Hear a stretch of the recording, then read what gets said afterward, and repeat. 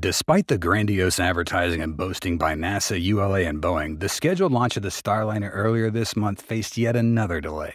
Honestly, I don't want to criticize the Starliner, but its recent new delay is truly unacceptable. In fact, there were warnings about the Starliner spacecraft, but did NASA and Boeing negligently overlook them? What exactly happened with this expensive spacecraft? Let's find out on today's episode of Alpha Tech.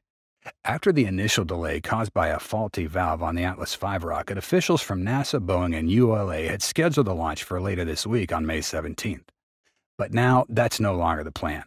Teams detected a small helium leak in the Starliner service module and have pushed the target date back an additional 4 days. This means that the first crewed launch of Boeing's Starliner spacecraft, which is years behind schedule and over budgeted by more than $1.4 billion, will not take place before next Tuesday, May 21st. So, what is the problem with Starliner? In fact, during the first delay, aside from the valve issue on the Atlas V rocket, engineers discovered an unrelated helium leak in Starliner's propellant pressurization system. At that time, they believed it was still within the safety limits of the flight. However, after the Atlas V and Starliner were rolled back to the VIF for the oxygen and valve replacement, managers decided to take a closer look at the helium issue.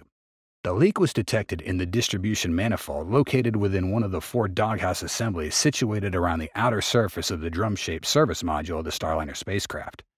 Each of these assemblies house 4 orbital maneuvering and attitude control OMAC thrusters, as well as 4 small reaction control system maneuvering jets. Pressurized helium gas is used to push propellants to the rocket motors in each doghouse. The newfound helium leak has been traced to a flange on a single reaction control system thruster in Starliner's service module. Bolts were retorqued, and engineers believe the system is flight ready, but managers decided to pressurize the helium lines throughout the spacecraft to make sure the lines were, in fact, leak-free or within acceptable limits. NASA and Boeing are developing spacecraft testing and operational solutions to address the issue, Boeing wrote in the update. As part of the testing, Boeing will bring the propulsion system up to flight pressurization just as it does prior to launch, and then allow the helium system to vent naturally to validate existing data and strengthen flight rationale. This is the latest delay for the Starliner flight. It must be acknowledged that NASA and Boeing officials have been incredibly patient with this seemingly cursed spacecraft. Now, NASA, Boeing, and ULA all have to wait for this fateful flight.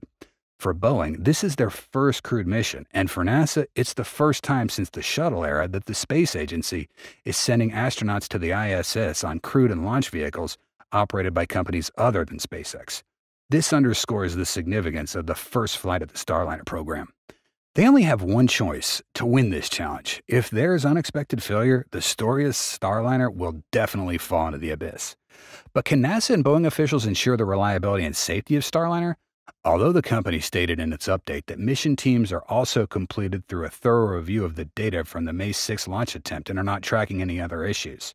To be honest, that still makes lots of us feel anxious.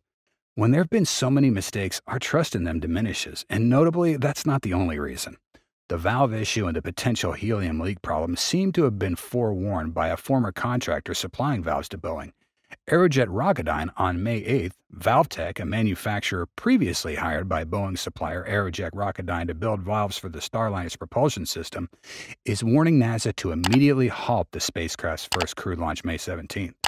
The company, which sued Aerojet in 2017 alleging a violation of non-disclosure agreements, NDAs, and misuse of trade secrets, urged the space agency to redouble safety checks and re-examine safety protocols. Before the mission, which was scrubbed on May 6 due to the valve issue, Aaron Faville, president of ValveTech, warned of potential catastrophes if NASA attempts another launch, stating, "As a valued NASA partner and as valve experts, we strongly urge them not to attempt a second launch due to the risk of disaster occurring on the launch pad." The buzzing sound indicating the leaking valve noticed before the launch could indicate that the valve has passed its life cycle. Immediately, Tori Bruno, CEO of ULA, pushed back on Faville's comments, saying, "Not sure what to say about this one. Close to none of it's correct. Not urgent, not leaking, etc." Remarkable that that particular person quoted doesn't seem to know how this type of valve works. However, in reality, NASA and ULA investigated the issue and decided to remove and replace the faulty valve. They did not mention a leaking valve, only stating that the valve was fluctuating abnormally.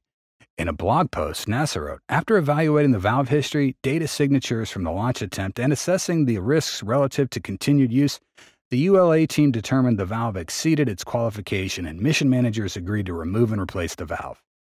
This seems to indicate that what Faville said is relatively accurate, but more importantly, Faville also mentioned the Starliner's valves. What I said was that NASA needs to redouble safety checks and re-examine safety protocols to make sure the Starliner is safe before trying to launch Starliner again.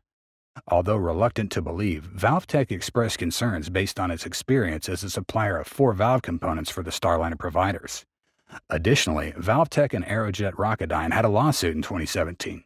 At that time, ValveTech accused Boeing's partner, stating NASA, Boeing, and Aerojet qualified this valve for Starliner CFT without proper supporting data or previous history or legacy information, citing witness testimony from its November trial. The outcome of the lawsuit proved that Aerojet had violated 2 non-disclosure agreements, NDAs, and did not misappropriate trade secrets. However, the concerns regarding the adjustment and use of valves without proper data could still raise doubts about the safety and reliability of the Starliner spacecraft. Despite all the concerns raised by ValveTech on May 8th, NASA, Boeing, and ULA seemed committed to attempting the Starliner CFT launch as early as May 17th, after replacing the faulty valve on the Atlas V rocket. It's unfortunate that the truth always comes out. What goes around comes around. The Starliner has been delayed due to a helium leak issue in the spacecraft service module. Although it may not directly relate to the valve as ValveJet implied, it serves as a lesson for NASA, Boeing, and their contractors, including Aerojet Rocketdyne.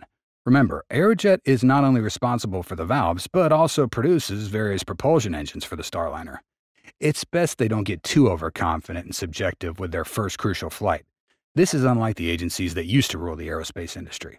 Since Boeing began the Starliner project, they have not had a dedicated team overseeing each aspect of the spacecraft's capsule. For example, in terms of flight software, Boeing divided it into 2 teams: ground system software and launch vehicle software. This led to a lack of cohesion. Although each team performed excellently individually, their integration was poor. This is also the reason why OFT-1 missed its mark, and many other issues were discovered after the completion of Starliner's 2 test flights. Overall, it can be said that all these mistakes stem from Boeing's management, production organization, and research methods. If they could learn, especially from their major competitor SpaceX, then perhaps their future would certainly be more promising. One major difference between new space companies like SpaceX and traditional aerospace firms is the vertical integration approach. If executed well, this approach can lead to faster, cheaper, and more efficient development and construction of their own technology. On the contrary, collaboration between 2 large aerospace corporations is often complex.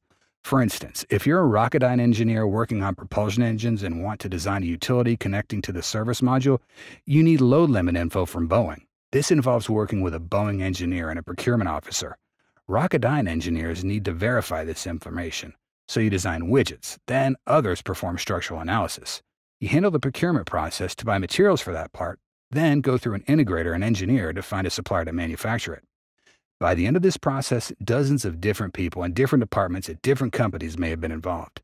This increases time and cost, and nobody feels ownership over the process. In a new space company, the process could be much simpler. One engineer designs a part and writes a purchase order for the shop to make that part. That's all for today's episode. Thanks so much for watching, and see you next time.